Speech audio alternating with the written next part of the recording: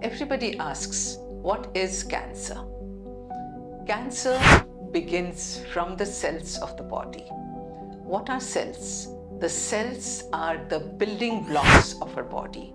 Our body, organ, they're all made up of very tiny millions of cells. These cells, they multiply, they keep on growing, controlled by signals from the body.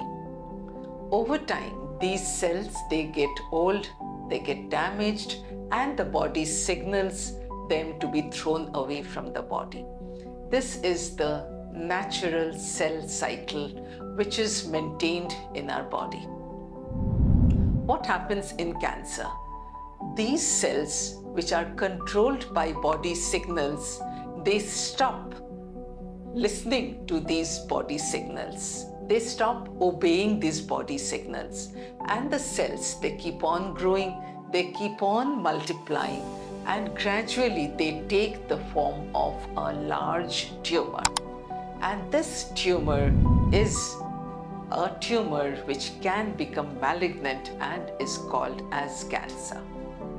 Now, why does this cancer happen?